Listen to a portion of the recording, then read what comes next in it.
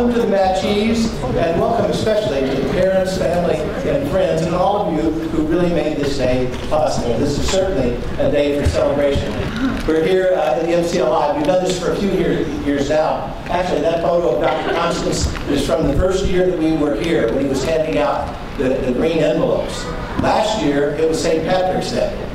So, there we go. That was good. Okay, now, down in the lower right-hand corner are some words. We're going to say that all together pretty quickly, okay? So are you ready? 1, 2, 3. Irish squash. Did anybody have any trouble with that? Yeah, that was pretty good, actually. Okay, so back in my medical school days, in the mid to late 1970s, times were a lot different. We're just going to go down memory lane here for a few minutes. So how many people remember the 70s? Yeah, quite a few. Okay, so there was a lot of social change at that point. The Watergate scandal was just wrapping up. The first convictions were handed out to Haldeman, Ehrlichman, and Mitchell. President Nixon had resigned, but he had ended the Vietnam War, and the Vietnam War officially ended in 1975, so that was a good one. Anyway, we got a lot of technological changes that were going back then. So first of all, anybody know what that is? What is that? That's an 8-track. That's an 8-track player. And that's the blues, right? And so you stuffed that thing in that big hole after you installed it in your car and had no room for your legs, right? That's right. But here we go. This is what really was something. What is that? That is a computer.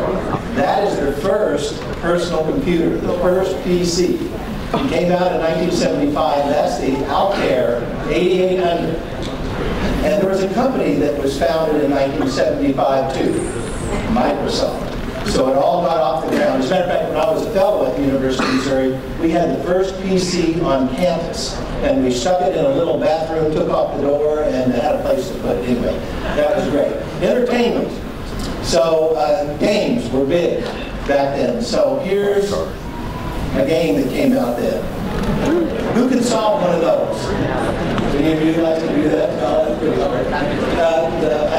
A new game show was started at that time.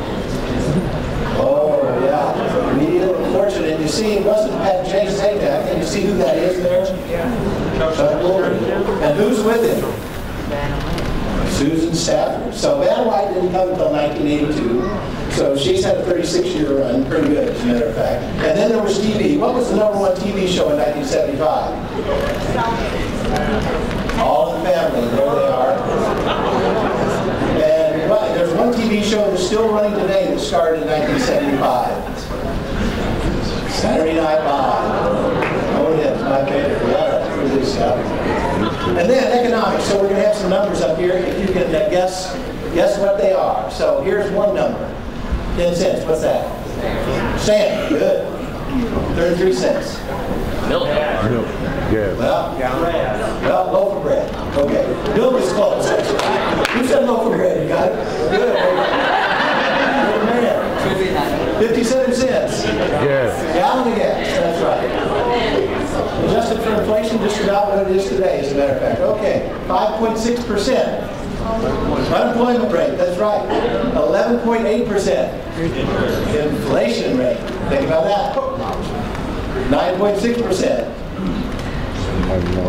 Anybody got it? Cost of a 30-year fixed home mortgage interest rate. Whoa, think about buying something then. And $120 billion? No. Healthcare expenditures in 1975. The population since 1975 has increased by 50% in the United States. Healthcare spending has increased by 2,500%. Yeah, it's a lot. We've gone up a lot. Okay, education. Here we go. Count the numbers there. That's the first graduating class at SIU. It's not the first full class. These are the ones who came in at advanced level at SIU under the logo. The first of SIU's myriad of logos, as a matter of fact. So SIU actually was graduating folks in 1975. had not yet begun problem-based learning, but was ready to do all the educational innovations that you've seen. But it was an amazing time back then. So I'd say, you know, we're going to go on to the future here. As you guys begin your residency training programs, there's going to be a myriad of changes, just like the changes you've seen. They're actually going to come faster and faster all the time. You know, they really, really are astounding. You know, I put this slide up behind me, so for the rest of the comments, you can see some of the real principles that we've tried to get across here at SIU as you've come through. But you know, as you enter this time of change, I think you know that there's going to be an astounding amount of technological change as you move forward. So I'm going to read something. This is from the dean at the new University of Illinois Medical School in Champaign-Urbana. What could the healthcare revolution look like? Dean Lee envisions a scenario that's not really far away, that features delivery drones and an intelligent personal assistant like Amazon's Alexa. Imagine a day you can use Alexa to do a medical interview, he said. Then Alexa makes a provisional diagnosis and said, I need to do these kind of diagnostics. Then a drone will bring diagnostic tools to you. You can put these tools on your chest, put the ultrasound on your belly, it's delivered to you.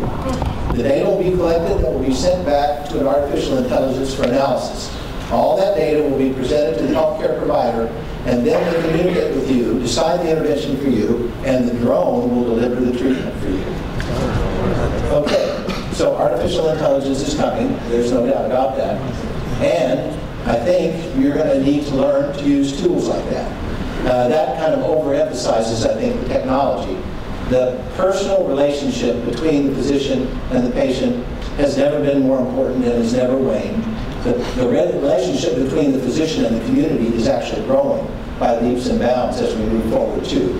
So I think all this says is we have to really take very good care to remember what we're doing with our personal relationships as we embrace the technology and actually move it down to the patient. It's going to happen. And we have to be able to do that and not resist it. Because I think it's going to be the best health care for the future. Now, all that also means is that as you move forward, we need significant adaptability. And I think your class is amazingly adaptable, and this is why I think so. I got a concrete example.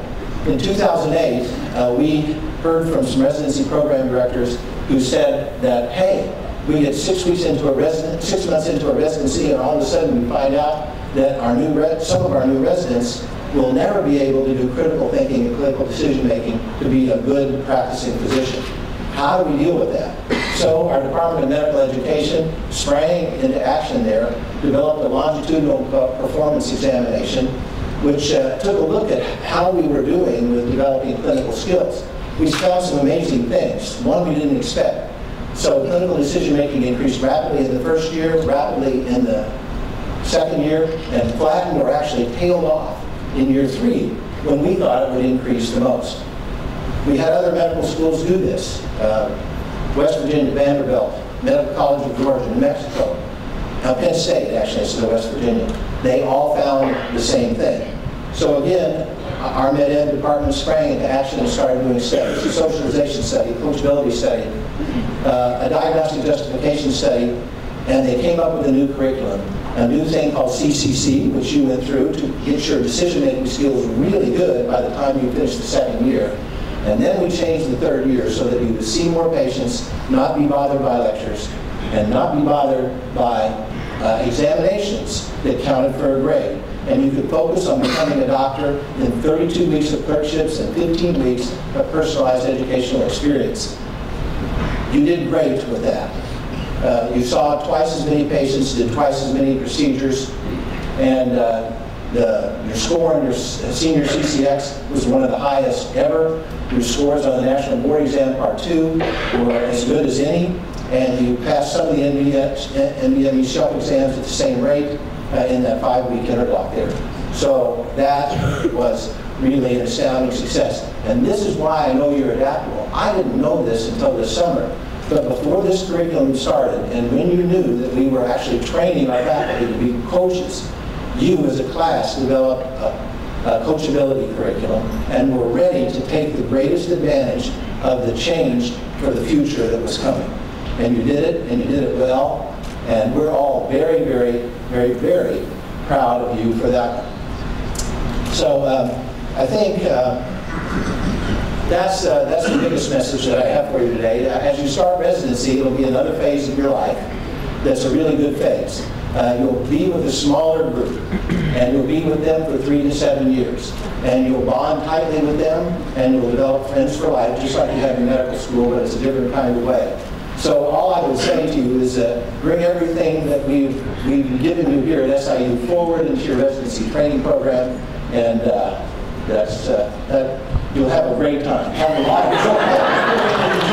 And you know what? I'm going to stop talking because Rick came up here with the first. Yeah, I got to start. Okay. I got to start. I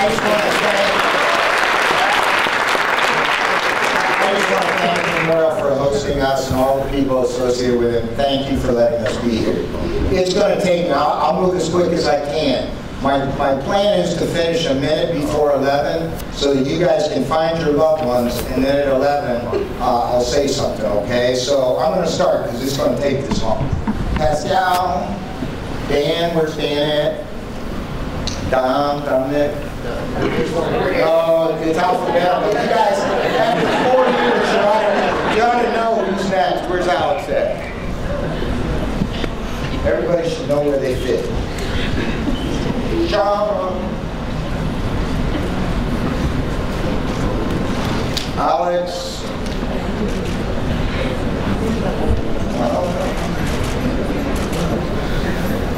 Cody, I saw Cody, Matt, which Matt? No, Matt Brewer, David, come on. You guys know, I know you want an envelope, you gotta wait for Kate, Jennifer, Eric, Brian, there you are, Case, Atif, Brandon,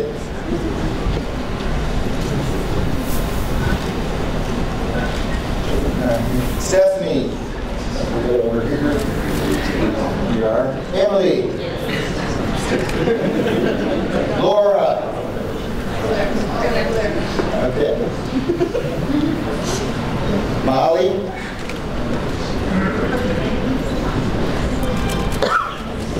Matt,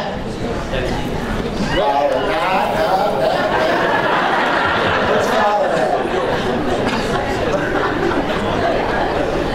Dakota, Brian, Christina, Megan.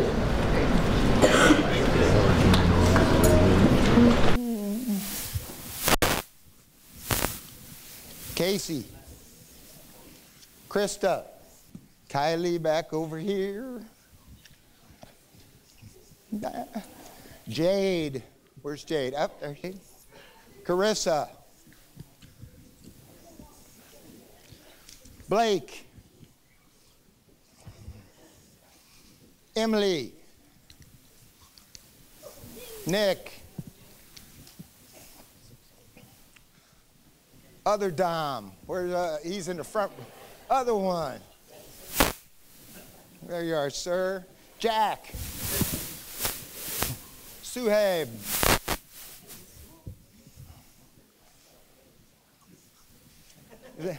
Zachary, where's Zach at? There he is. Ian, sir. Michael. So what I'm going to ask you guys go find your loved ones, whatever. I will give the signal here in about a minute.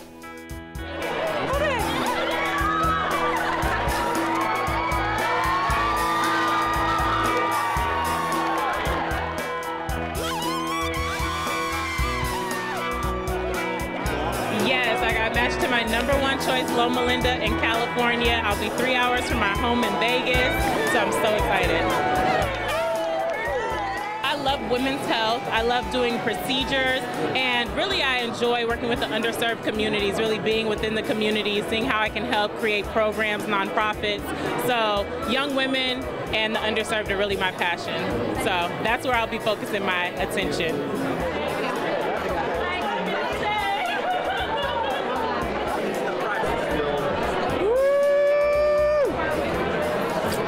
I'm elated. I truly am elated. Dr. Neumeister and the plastic surgery department here are phenomenal, and all the team are great people to work with. I couldn't be happier to match here. I'm going into plastic surgery.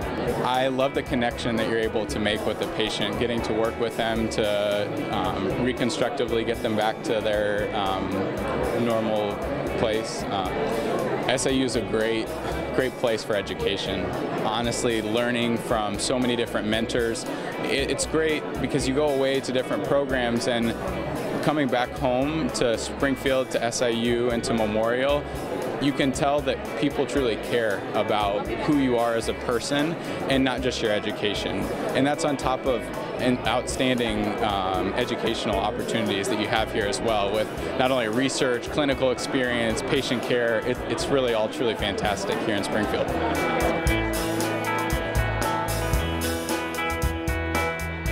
I am matched to SIU, so I'm going to be staying put here in Springfield, and I'm definitely excited about it. I like working with adults with mental illness, especially people who have trouble with access to the medical system, or people who have a combination of mental illness and substance use disorders.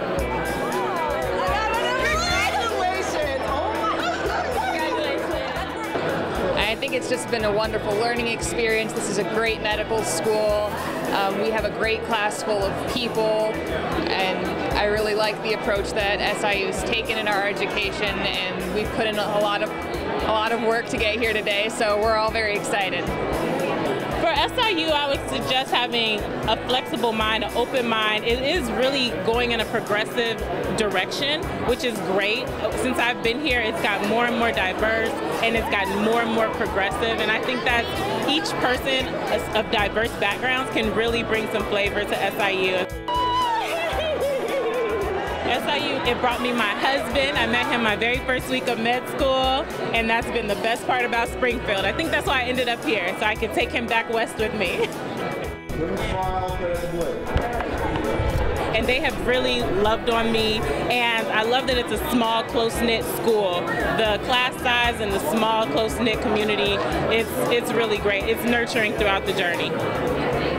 SIU is a great place to be, and I think that it is so great because, again, they care about you as a person. It is the whole deal. They care about building your character as much as they do educating you to be able to care for those people in the future, and I think that you don't see that nationwide.